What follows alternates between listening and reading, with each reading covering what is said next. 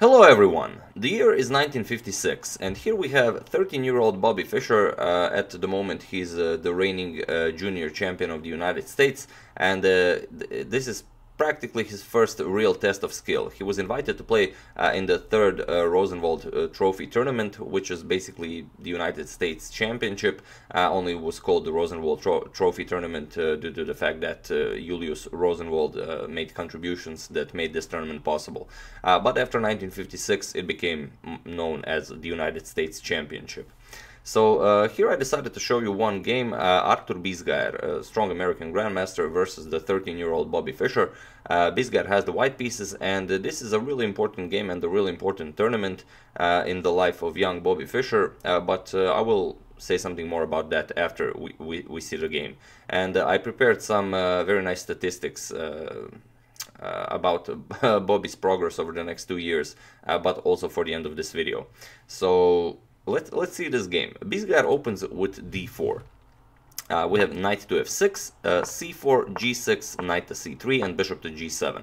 So Fischer goes for the King's Indian defense. We have e4, d6, f4 now, the 4 pawns attack. Bobby castles, knight to f3, and c5. We have bishop to e2, c captures on d4, knight captures on d4, and knight to c6. And here you could go for a developing move like bishop to e3, but if you go bishop to e3, then you allow black to relieve the tension somewhat after knight to g4, offering a knight here, but also attacking this knight on d4 twice. So after bishop captures, bishop captures, bishop captures, and the bishop captures, queen captures, and knight captures, black really simplified the position, and it's going to be very hard for white to gain any advantage in this position. So after Bobby played knight to c6, Bisguier, instead of developing, he plays knight to c2. He avoids all of these exchanges in the center. Bishop to d7, castles, and now rook to c8. Now bishop to e3, we have knight to a5 and b3. Fischer goes for a6, and we have e5 now. D captures on e5, f captures on e5, and knight to e8. So okay, if you look at this position now, Fischer has a somewhat an awkward knight on a5, and this knight on e8 doesn't really serve a lot of purpose at the moment, but it's not unusual when white pushes e5 against the King's Indian defense to play knight to e8. So white is better, but you know, nothing definite. Knight to d5 by Bisguier. Here we have rook to c6, not allowing Bisguier to play bishop to b6 to attack the queen, the knight and the queen. And here Bisguier plays knight to d4, attacking the rook. Rook back to c8, and Bisguier goes knight back to c2, again threatening bishop to b6. And here Bobby plays rook to c6 again. So if Bisguier would continue knight to d4, we would, after rook to c8, we would have a threefold repetition of moves, and the game would end in a draw. Of course, Bisguier considers himself a stronger player, and he does have the white pieces, so he doesn't go for knight to d4, he goes knight to b4. Again attacking the rook, and if the rook moves back, then bishop to b6 will definitely be an option. So Bobby goes rook to e6, and this was maybe somewhat greedy of young Bobby, but he decided it was okay to grab the pawn on e5. So we have bishop to g4, rook captures on e5, and now bishop to b6, attacking Bobby's knight and queen. And although this seems like white is winning a piece here, it's not really the case. Bobby plays queen to c8. Now you can't grab the knight because of bishop captures on g4. So first bishop captures on d7, queen captures on d7, and only now bishop captures on a5. So Bisguier is up a piece now, but Bobby plays e6. And now if you move this knight, of course rook captures bishop, you get your piece back. So we have knight to d3. And you have a lot of options here for black. Do you capture this knight? Do you first move the rook, for example, to h5 and open up a discovered attack to white's rook? A lot of options here, and Bobby goes for rook to h5. Now this knight on d5 is still attacked. The bishop is now attacking the rook, so you do have to play a good move here as white. Bishop to b4 attacking black's rook on f8 is definitely an option, but Bisguier goes for an even stronger move. He plays knight 3 to f4, now attacking Fischer's rook on h5, And here it's a really complicated position. If you decide to play something like bishop captures on a1, then white can simply play knight captures on h5. And after you capture on d5, queen captures on a1, g captures on h5, and now you see that there's a problem here. You can't really grab this knight. This is the problem. If you grab it, then you get bishop to b4, attacking black's rook, and you have to give up the rook. If you try and defend it with knight to d6, then you get queen to e5. There's a double attack on the knight now. Still can't move it. You're going to lose the rook. So after you play rook to d8 to defend the knight, now comes the simple queen g5 check, king f8, queen f6, with the threat of bishop captures on d6. After queen captures on f7 would be checkmate. So queen to c6, queen to c7. So now if bishop captures, rook can capture on d6, but now rook to e1, threatening checkmate with the queen on h8. And after black stops this, now bishop to c3, and there is no defense against queen to h8 checkmate. So after this, capturing the rook on a1 would end bad for black, whatever black decided to play after that. So Fischer played rook to f5. Now we have bishop to b4, attacking Fischer's rook on f8. We have e captures on d5, now bishop captures on f8. And here, Fischer really wanted to hold on to everything. If he wanted to continue playing this game, he would have to play king captures on f8, and then with being the exchange down, try and continue this game. But he wanted to keep everything, and he played bishop captures on a1. We have queen captures on a1, and now king captures on f8. So after all of this is said and done, Fischer is actually up a pawn after all of this. But there is one problem. There is queen to h8, which Bisguier, of course, plays. Queen to h8 check. King to e7, only move. Now comes rook to e1 check, king to d8, and now comes knight captures on d5. So the material is completely even, 5 pawns each. The pawn structure is pretty much the same on both sides. Both players have 2 pawn islands, a knight and a rook and a queen. And here you have to play something. So first we have queen to c6 by Fischer. Queen to f8 by Bisguier, and this comes with a simple threat of queen to e7 check. The king will have to move, and then queen picks up the knight on e8.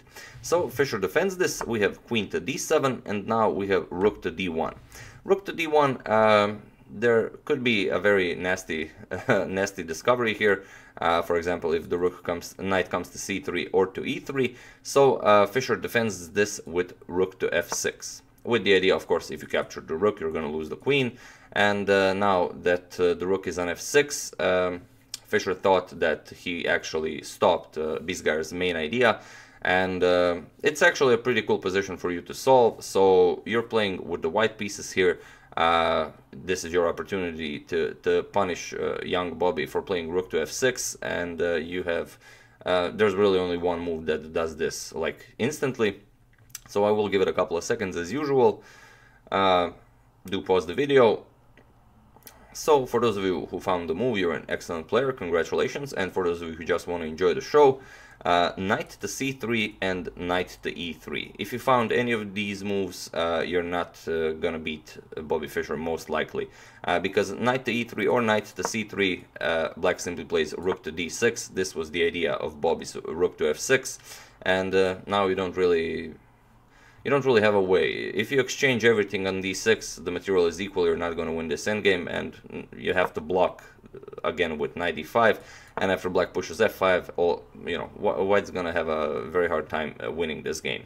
But on the other hand, after Bobby played rook to f6, if you found queen captures on e8, then you would indeed beat Bobby Fischer, and you are an excellent player. What's the idea? Well, of course, if king captures, then simply knight captures on f6, forking the king and queen. King e7, you simply pick up the queen, and you're up a rook and the knight, a completely winning game. On the other hand, after queen to e8, if you play queen captures, again you get rook captures on f6, which is slightly better for black, but after you lose the queen, you do pick up the knight, but still white is up a whole rook. There's no point in playing this.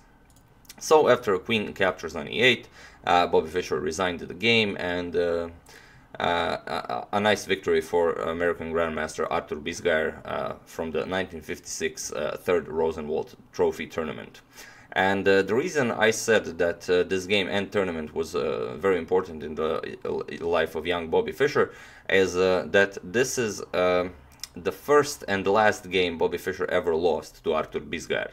So this game Bisguier won, the next game they played was a draw, and then over the course, I believe over the next 14 years, Bobby Fischer won all the games they ever played. I believe he scored 13 consecutive wins against Arthur Bisguier. Probably due to due to the fact that Bisguier beat him like this in this tournament. And another reason why I really thought it would be nice to show this game, first I will show you the final standings of this tournament. So these are the final standings of the third Rosenwald Trophy tournament. Samuel Reshevsky really crushed the tournament with 9 out of 11, and here you have Arthur Bisguier in second place with 7 out of 11. And Bobby Fischer in ninth place with 4.5 out of 11 points, with only 2 wins, 4 losses, and 5 draws. But this is a very important tournament for Bobby Fischer, because after this tournament pretty much everyone in the world heard about him, as this is the tournament where he created his so-called immortal game of the century against Donald Byrne. And if you haven't seen that game, I made a video about it a couple of months ago, I believe, maybe even 6 months ago. So I'll put a link in the description below for you to check it out. It's really an outstanding game. But yeah, that's what I wanted to show you. So this is these are the final standings from the 1956 tournament, and now just to see how fast Bobby progressed, I will show you the final standings of a tournament played a couple of months later. This is a tournament played in 1957. This is the 58th US Open tournament, and here you have Arthur Bisguier in first place and Robert James Fischer in fourth place with 9 out of 11 points. And lastly, we have also the final standings of a tournament played also in 1957.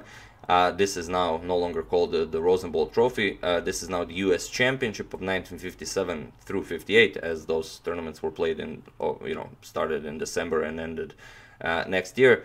We have Robert James Fischer first place, a whole point ahead of Samuel Reshevsky, with 8 wins, 0 losses, and 5 draws. So you can see that after these are the standings in 1956. You have Fischer in 9th place. Here you have U.S. Open tournament, Fischer in 4th place, and then already the time difference between this third Rosenwald Trophy tournament and the United States Championship Fischer won is 1 year. So already you can see how much stronger Fischer became in 1 year. And of course, you all know after that he will continue to win the United States Championship for as long as he pleases. His famous famous win was one where he won it with without a single loss or a single draw. So that was very nice. So yeah, that's what I wanted to show you. Either of these tournaments or either United States Championship that Fischer won is definitely a nice tournament for a series maybe. So definitely something to consider in the future. But I thought it was also important to show you this game, how he started and how he didn't immediately crush everyone he faced. But it wasn't slowly. It was like during the course of a year. But he played a lot of games and a lot of tournaments, and he really studied and really improved drastically. So yeah. That's what I wanted to show you. That's the game. I do hope you enjoyed it. I would like to thank Felipe Pait, Jared Curry, Dan Gove, Niels Johan Torp, Robin Weir, and William Meyer for a contribution to my channel. Thank you a lot, I really appreciate it.